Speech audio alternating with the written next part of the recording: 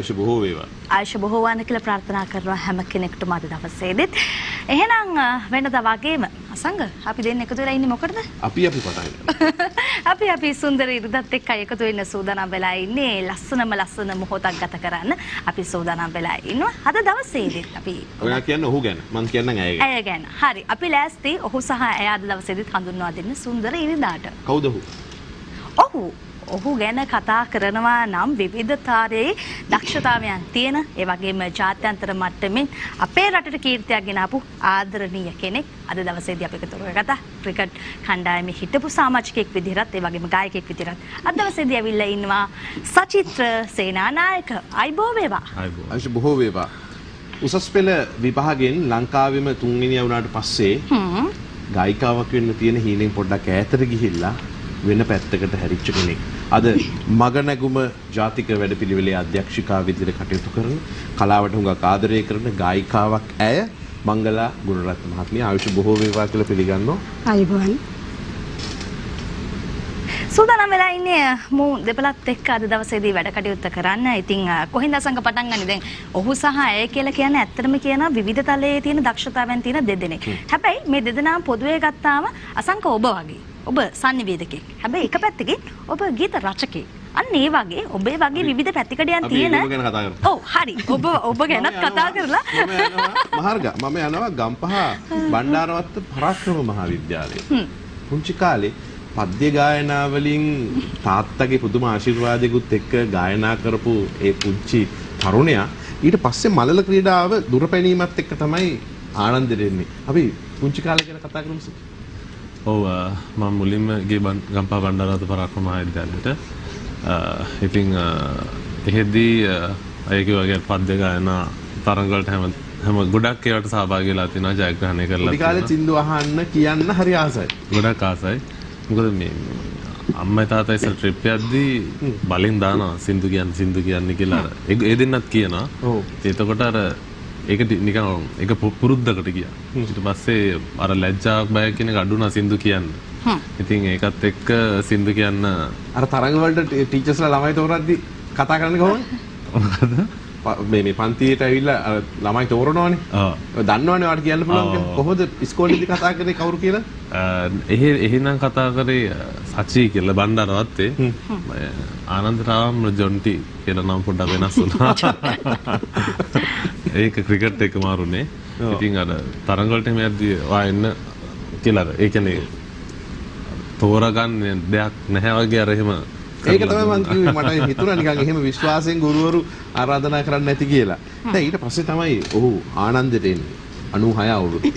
එතකොට එන්නේ මේ නිකන් කෙනෙක් විදිහට නෙමෙයි දුරපැනීමේ ජාතික කුසලතා පෙන්නපු කෙනෙක් විදිහට. අපි ඒ ගැනත් කියමු මේ ගායකයා කොහොමද දුරපැනින්නේ කුනේ කියලා. නෑ ඊට පස්සේ කොමාරි බණ්ඩාරවත්තෙන් ඇත්ලටික් තමයි මම කරේ. මගේ ඉවෙන්ට් එකනේ ලොං දුරපැනීම. ඉතින් ඒකෙන් සමස්ත ලංකා මට්ටමට යනකම් ගියා. හැම එකෙම ජයග්‍රහණය කරලා තිබ්බා. ඉතින් ඒකෙන් තමයි අවස්ථාවක් හම්බුනේ ආනන්ද විද්‍යාලයට එන්න. ඒ ලකුණු බලපෑම. ඔව් ගොඩක්. ඒ කුසලතා අනිවාර්යයෙන්. හරි. ඉතින් දැන් සචිත්‍රගේ විස්තරත් ඔය වගේ වෙනකොට අපි දැන් අද දවසේදී තෝරගෙන ඉන්නවන් තවත් විශේෂ වූ කාන්තා ප්‍රබල චරිතයක් ගැන කතා බහ කරන්න.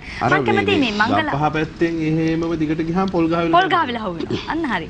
පොල්ගහවෙල පැත්තට යන්න ලෑස්ති වෙලා ඉන්නේ මේ. පොල්ගහවෙල තමයි ඔබේ පුංචි කාලේ මතක ගොඩක් තියෙන තැන. කියන්නකෝ ඔබේ පාසල පොල්ගහවෙල මධ්‍යම මහාවිද්‍යාලයෙන් කුරුණෑගල විද්‍යාලයට ඔබ ඇතුළත් වෙනවා. අපි කැමති දැන කියන්න. කුරුණෑගල ලක්දාසයකට එන්නේ සෙන්ට්‍රල් එකේ ඉඳලා. ඔව්. ඇත්තටම පොල්ගහවෙල සෙන්ට්‍රල් එකට යන්න කලින් මම සෙන් බර්නඩෙට් ශාන්ත බර්නඩෙට් කනිෂ්ඨ විද්‍යාලයට පහවසර දක්වා ඊට පස්සේ තමයි පොල්ගහවෙල මධ්‍යම විද්‍යාලයට යන්නේ. දැන් පාසල යන කාලෙත් ගීතත් එක්ක බොහොම ලැබිදියාවෙන් වැඩ කටයුතු කරා. ඔව් ඇත්තටම මොකද මගේ පවුල් පසුබිමෙත් සංගීතය කියන දේ ටිකක් හුරු දෙයක්. මගේ මාමලා ඒ වගේම මගේ ආච්චියා මට පව ලස්සනට සින්දු කියන්න පුළුවන්. මගේ අම්මට ලස්සනට සින්දු කියන්න පුළුවන්. ඉතින් අර ඒ පසුබිමත් එක්කම පොඩි කාලේ ඉඳලම මම සංගීතයට යොමු වුණා. හැබැයි මංගලා සංගීත ටීචර් කියලා අනාගතය යහන්න තමයි හීන තිබි පොඩි කාලේදී. ඔව් ඇත්තටම සංගීත ගුරුවරියක් වෙන්න තමයි හීන මැව්වේ. 6 ඉඳලා සංගීතය හදාරන්න පටන් ගත්තා සුභද්‍ර පෙරේරා මහත්මියගේ. ඊට පස්සේ ඇත්තටම උසස් පෙළට ගියෙත් මම සංගීතය ප්‍රධාන විශ්වවිද්‍යාලයට කරන්න ඕන නිසා කුරුණෑගල ලක්දාස් මහාවිද්‍යාලයට විවිල් ගුණරත්න මගේ ගුරු පියා ඒ වගේම චන්ද්‍රලතා ගින්තොට මහත්මිය ඒ දෙන්නගෙන් තමයි උසස් පෙළට සංගීතය හැදෑරුනේ. පාසලේ ඉන්නව නේද සංගීත ශාස්ත්‍රය ඉස්සරහටම ගිහපු අය? ඔව් ඇත්තටම මේ විශේෂයෙන් කුරුණෑගල ලක්දාස් මහාවිද්‍යාලය කියන්නේ සෞන්දර්ය විෂයන් වලට ප්‍රධානම තැනක් තියෙන පාසලක්. සංගීත නැටුම් චිත්‍ර වගේ. ඉතින් ඒකෙන් බිහිවෙච්ච කලාකාරයෝත් අද කලාකාරියෝත් ගොඩක් ඉන්නවා. චන්ද්‍රලේඛා පෙරේරා වගේ අය මගේ පාසලෙන් බිහිවෙච්ච අය. ඉතින් සංගීත අධ්‍යාපනයේට මුල් වුණේ ඉතින් ওই පාසල් ටික තමයි. අධ්‍යාපනයේත් එක්ක. හැබැයි පොඩ්ඩක් පැතිකඩ වෙනස් වෙනවා. විශ්වවිද්‍යාලය තෝරගන්නට ඔබ ජනසන්නිවේදනයේ පැත්තට තමයි යොමු වෙන්නේ. ඇයි ඒ වෙනත් විෂයක් කරන්න හිතුනේ? ඒක සමහර විට දෛවය වෙන්න ඇති. කැලණි විශ්වවිද්‍යාලයට ඇතුල් වෙනවා මම ඇත්තටම ලලිත කලාවේදී උපාධිය හදාරන්න බලාපොරොත්තු වෙන තමයි එන්නේ. ප්‍රථම වසරේදීත් ලලිත කලාවේදී විෂය හදාරනවා. විශ්වවිද්‍යාලයට එන්නේ ලංකාවේම තුන්වෙනිය විදිහට. ඒක උසස් ලකුණු අරගෙන ඒක හරි ලස්සන කතාවක්. ඒ ලස්සන කතාවට යන්න කලින් මංගලත් කැමති මං හිතන්නේ මේ සින්දුවක් අහන්න. අහන්න. ඒත් එක්කම අද දවසේ මතක් කරන්න ඕනේ තුෂාර මේ අසංග විශේෂයෙන්ම මේ අද දවසේ අපි සඳහා සංගීතය සම්බන්ධ ඔව් ඒ තමයි තිලින්න තුෂාර ඒ වගේම චානක සේනාධිරත් අද දවසේ අපිත් එක්ක එකතු වෙලා ඉන්න ලස්සන සංගීතයක් ලබා දෙන ඕන් එක තමයි අද දවසේදී ගීත රසවත් කරන්න අපි සූදානම් වෙලා ඉන්නේ. අපි අහන්නේ සචිත්‍රගේ ගීතයක්.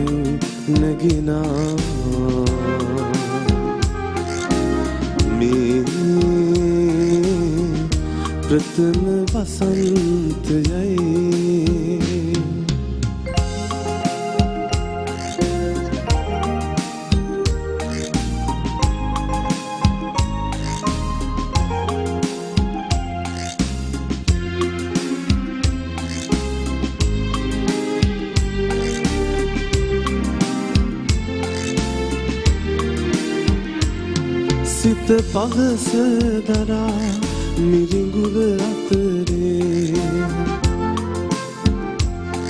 දිය පහස පතා සිටියදී කතරේ ඔබ සිහිල් දොලක් සේ පාවිනේ වසන්තයක් දී ආවේ ප්‍රථම වසන්තයයි දිවි අරනේ මදුමල් පිපෙනා බිඟුරව නැගෙනා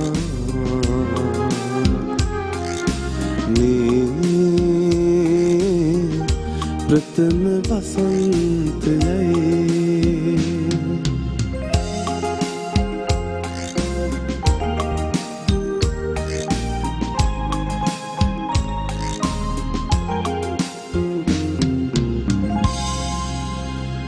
හරි ඔහුගේම මම හිතන්නේ සංගීත ගුරුවරයාගේ ගීතයක් ගායනා කරන්න ලැබීමත් ලොකු භාගයක් අසංක. අනිවාර්යයෙන්.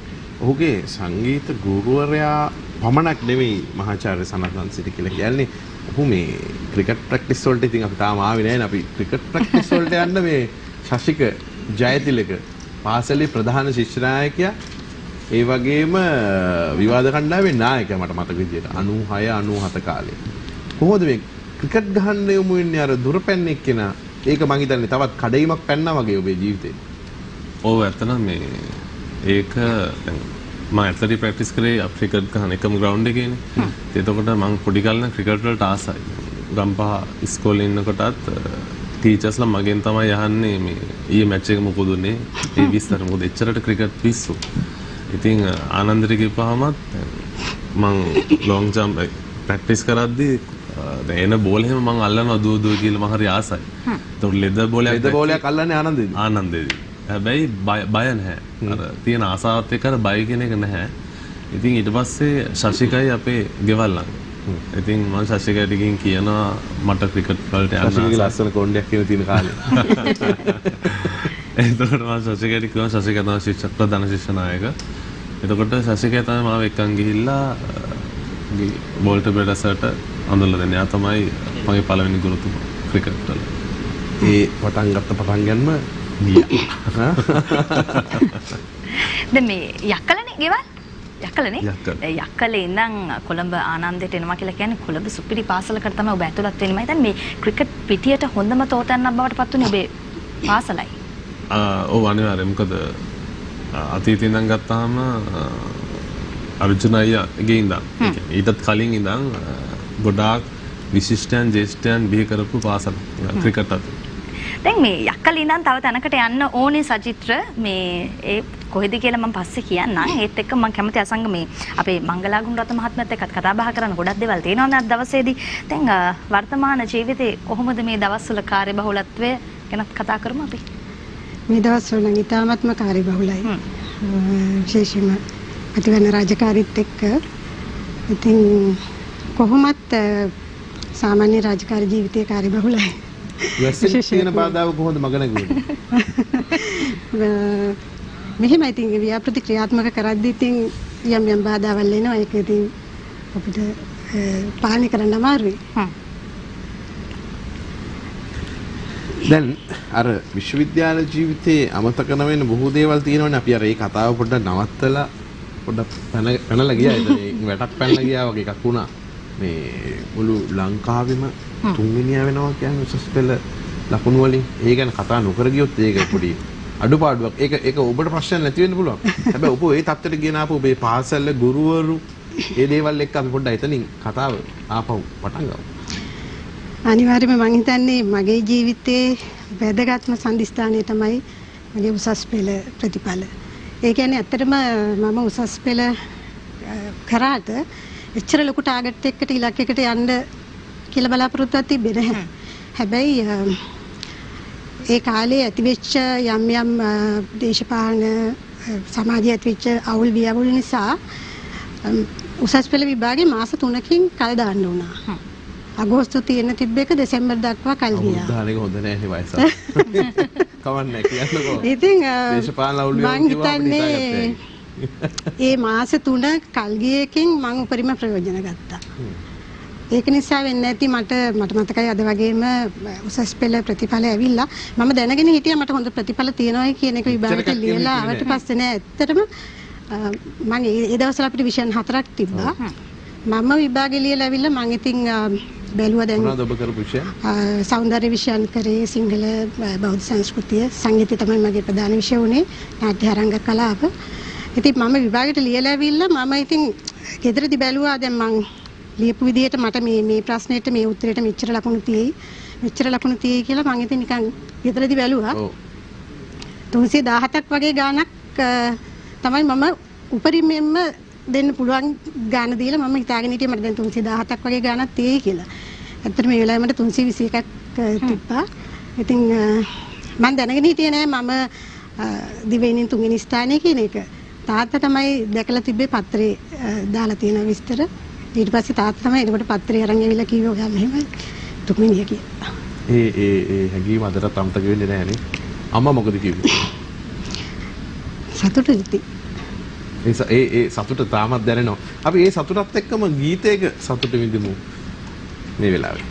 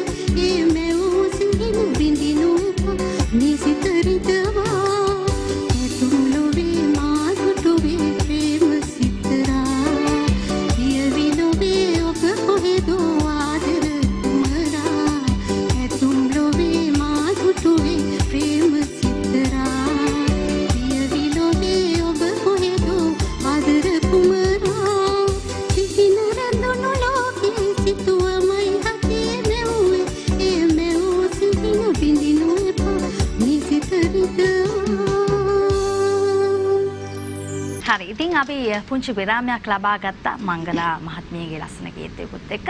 එහෙනම් අපි දැන් නැවත වතාවක් සචිත්‍රත් එක්ක කතා කරන්නයි සූදානම් වෙලා ඉන්නේ. මේ අසංග. ඔව්. මේ අතමාරුවක් කරගන්න පුළුවන් නේ. මොකක්ද අතමාරුව? රුපියල් 5000ක් විතර ගන්න පුළුවන් මේක ගන්න. මොකද 9 වසරේ ඉඳන් රුපියල් 5000ට සින්දු කියලා තියෙන වෙඩින් වල ගිහිල්ලා. අපූලෙච්ච කරනවා. සෙල්ලම් නෑ.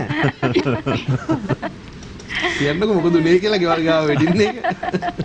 එහෙම නෙමෙයි දෙන්නේ. එහෙම 5000ට සින්දු කියන්නේ කියේ නැහැ. නෑ ඒක සතුටෙන් දීප එකක්. ඒක මාර වටිනාකමක්. නෑ වටිනවා. ඒ වුණාට මේ ඒක උනේ ඇත්තටම මේ සින්දු කියන්න ආපු කෙනා ඇවිල්ලා හිටියේ නෑ. ඊට පස්සේ අයියාගේ යාළුවෙක් තමයි බෑන්ඩ් එක. ඊපස්සේ මාව ඇවිල්ලා මේ එක්කන් ගියා මල්ලි යයියන් මේ කරගන්න දෙයක් නැහැ නැත්තම් අනාතයි කියලා. ඉතින් මාව අන්දර අපේ වසරේ එක්කන් ගියා. ඔව් ඒ ගිහින් තව පොඩ්ඩෙන් කුටි කන හොඳට. මා වෙඩින් එකේ ගිහින් දැන් මම දන්න දුක සින්දුකි මං ගිහින් කිව්වේ ඊයේ උදේ ඔබ පොරු වෙඩින් සින්දුවන්නේ එක. මම තේරුම් දන්නේ නැහැ. අතන සින්දු ලෙච්චර තේරුම් දන්නේ නැහැ. ඒක වවම මන්දමාලිගේ තාත්තා තව වෙඩි දිනනවා මට තව පොඩ්ඩෙන්. තුවක්වත් තිබුණා නා. ඇත්තට මෙතන එහෙම අවස්ථාවකුත් තිබ්බ මම දිව්වා.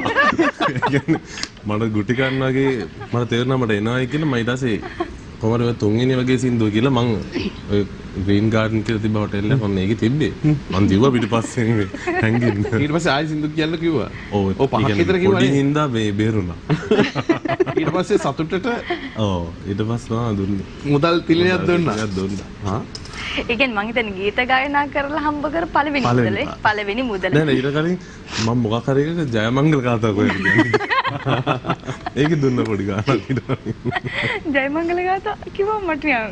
ඔව් පිළිගැනීමේ ගීතයක් මොකක් හරි එඩින්නේ. ආදර අයියා මෙහි ආවා සුදු අක්කාගේ අත ගැටාර එහෙම කියන්නේ ඉස්සර. හරි සචිත්‍ර මං කැමති කතා බහ කරන්න මේ මම දැන් ගොඩක් වෙලා ඉන්න යක්කලින කඩවතට යන්න හදනවා වලක් වෙනවා. ඔව් මං කැමති කතා කරන්න මේ ගීත ගැන කතා කරන්න කලින් ගීත වලට හේතු උනේ ඇය ගැන කතා කරන්න එපා. ඉරේෂ ගැන කතා කරන්න ලැස්තිලා ඉන්නේ. හරි. මොනවා කියලාද? කියන්න මේ ඉරේෂ කොහොමද හම්බ වෙන්නේ කියලා අපිට කැමති දැන කියාගන්න.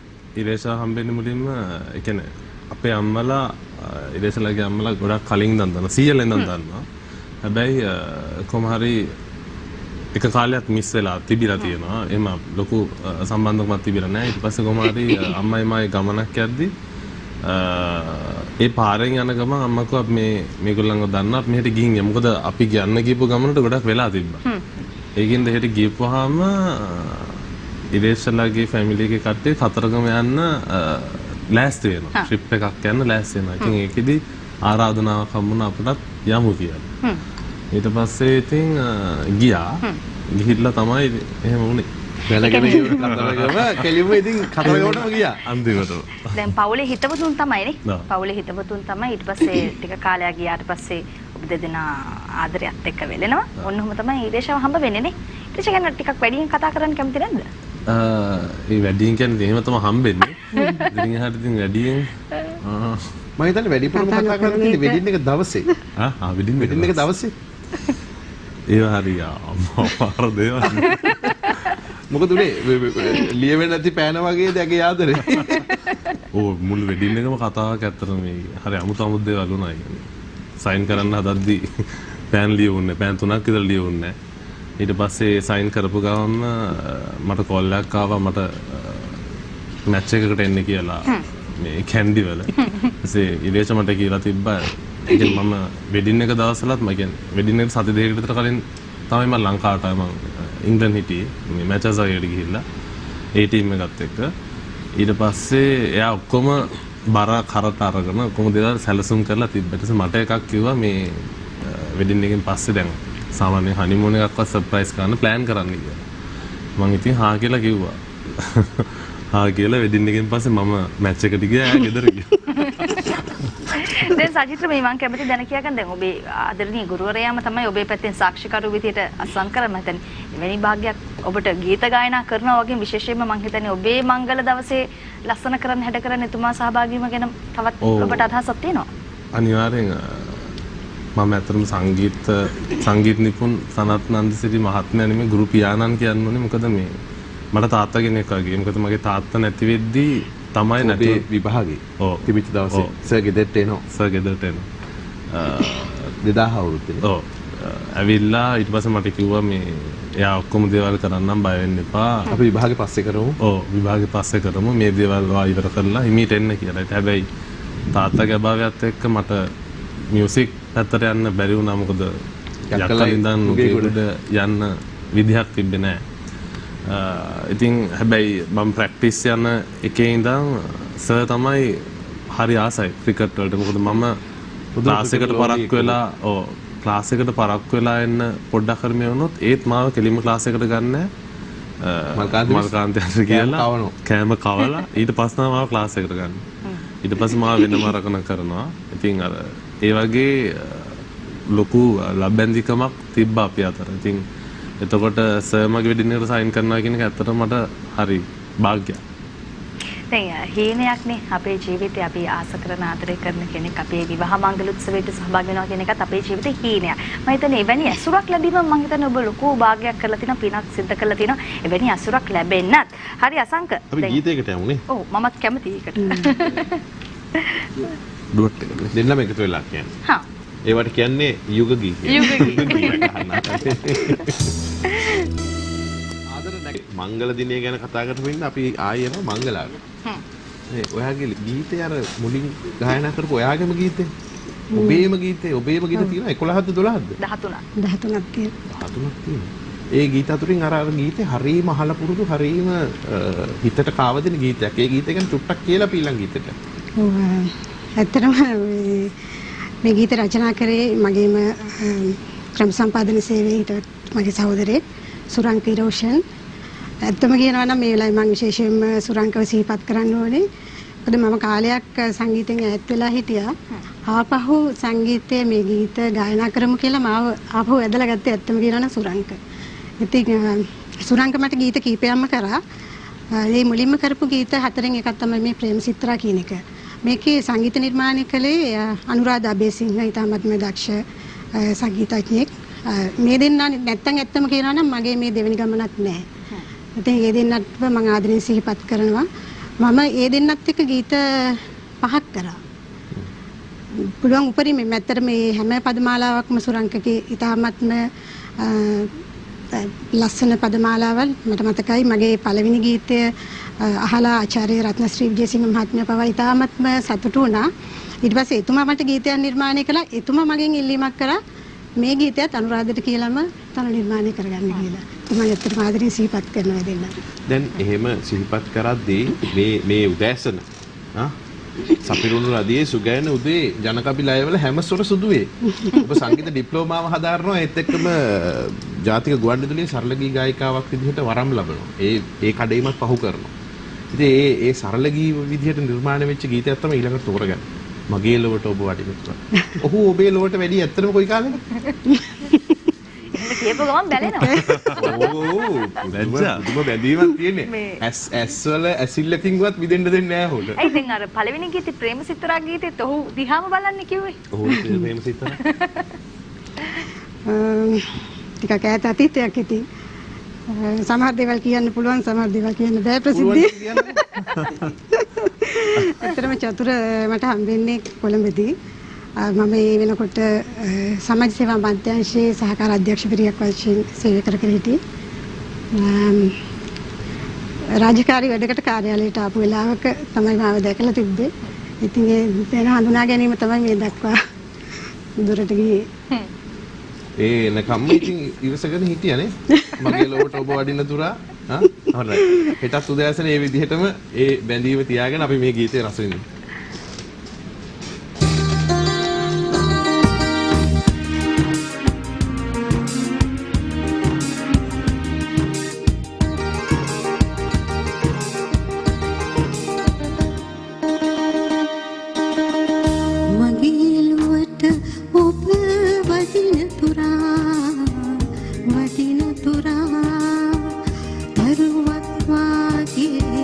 හිතත් නොපායන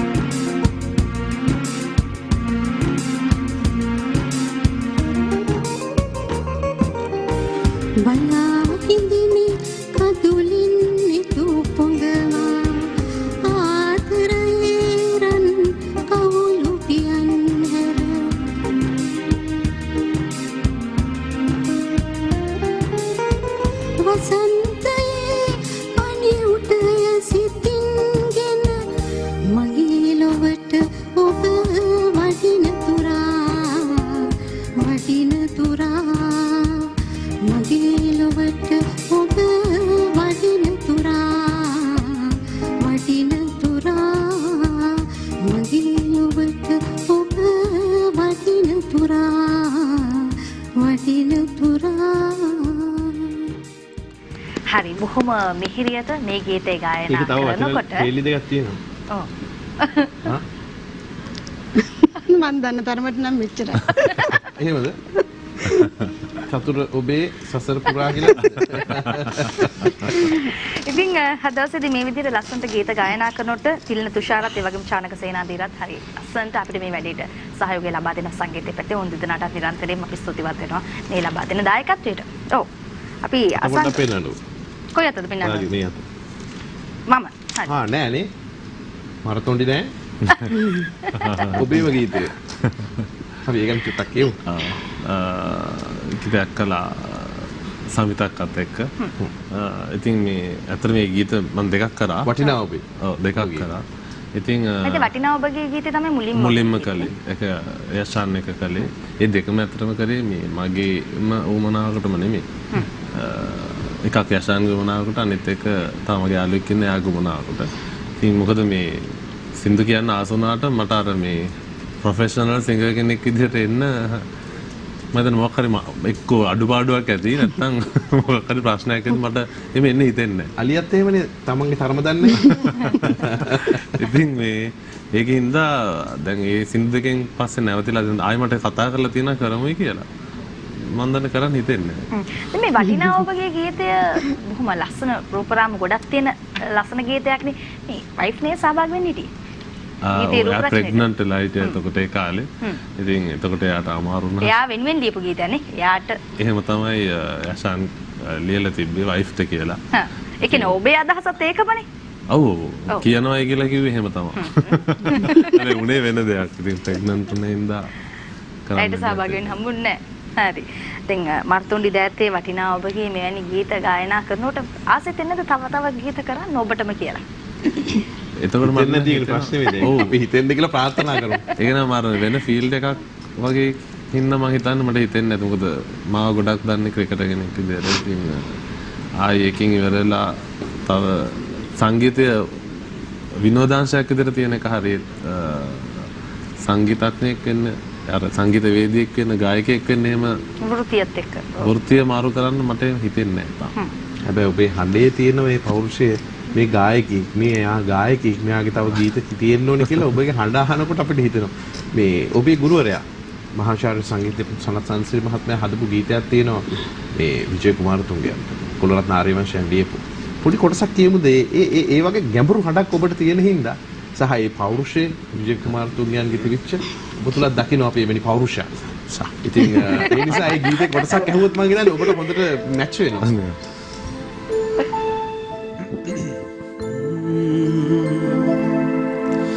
पाया सीत रहे पावी नीलंबरे दिलना तरुए तनिवु परुए ऐनेमा सिवने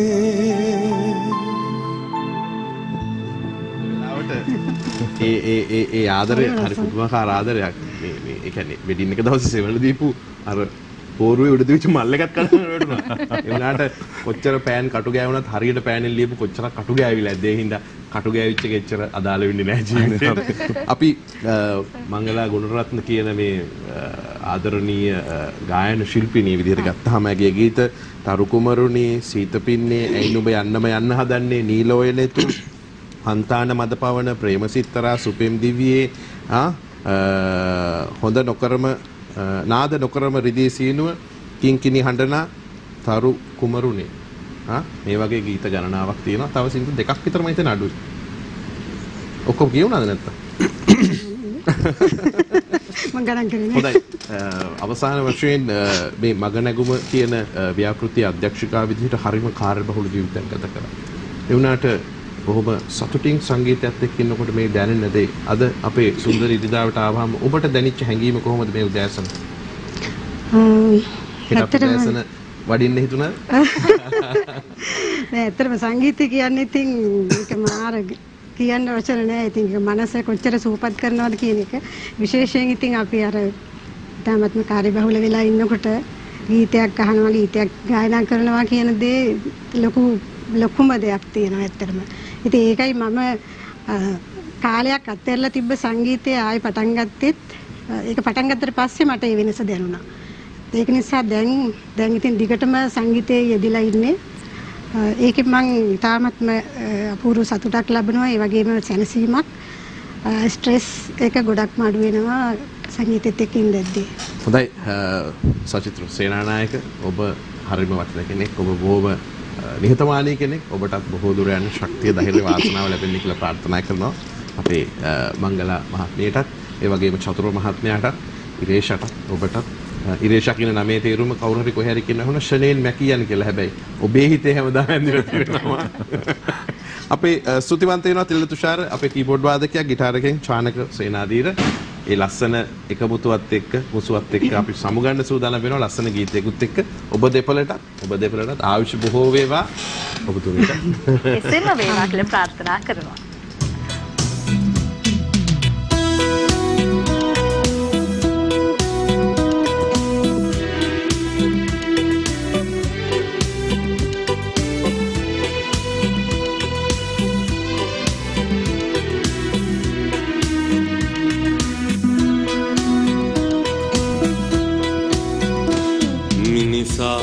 සුවඳයි මඳසේ නුවණින් එළියයි හිරුසේ වරවි වැටිලා ඒ හිරු මඳ මේ දෙරනේ මිනිසා සුවඳයි මඳසේ නුවණින් එළියයි හිරුසේ වරවි වැටිලා ඒ හිරු මඳ මේ දෙරනේ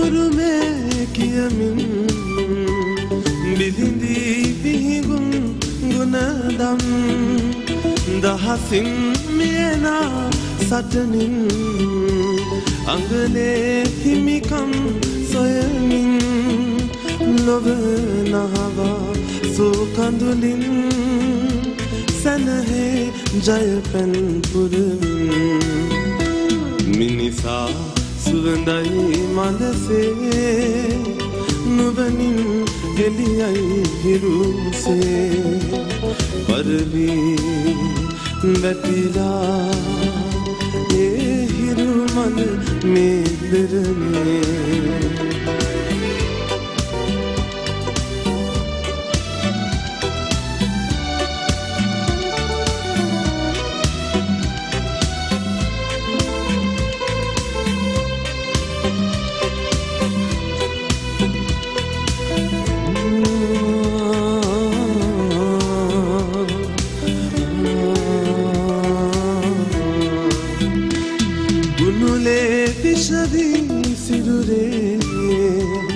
ඉසුරන් ගැටෙන අතරේ ගිනි මල් පිපිලා හසේ ඇවිලේ ගිනිදැල් සයුරේ සාපගසින් ඉකිබිඳිනා සුසුමෙන් යදියන් හෙළනා මිනිසා සුවඳයි මනසේ නුවණින් එළියයි හිරුසේ පරවි වැටිලා ඒ හිරු මඳ මේ දෙරනේ මිනිසා සුවඳයි මනසේ නුවණින් එළියයි හිරුසේ පරවි වැටිලා ඒ හිරු මඳ මේ දෙරනේ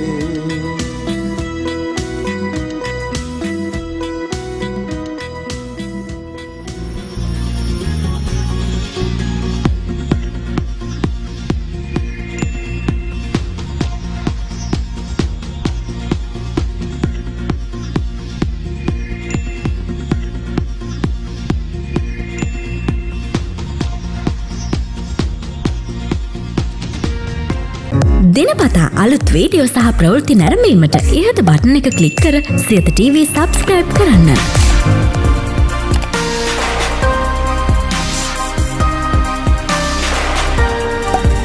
අලුත් වීඩියෝ ගැන මුලින්ම දැනගන්න මෙම සීනුව ක්ලික් කරන්න.